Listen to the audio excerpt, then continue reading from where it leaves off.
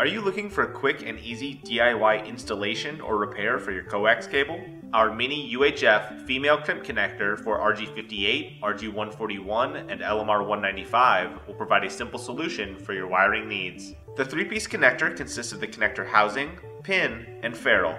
For this installation you will need a coax stripper, coax cable, a soldering iron, a crimp tool, and the Mini UHF connector.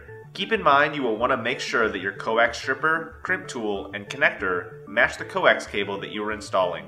Start by inserting the ferrule over the outer jacket of the cable. Then, using your cable stripper, strip back the outer jacket and dielectric. The advantage of using a cable stripper is that it will strip back the jacket and dielectric at the same time. Pull back the braided shield and insert the pin onto the center conductor. Solder the pin onto the center conductor and insert the connector housing over the cable.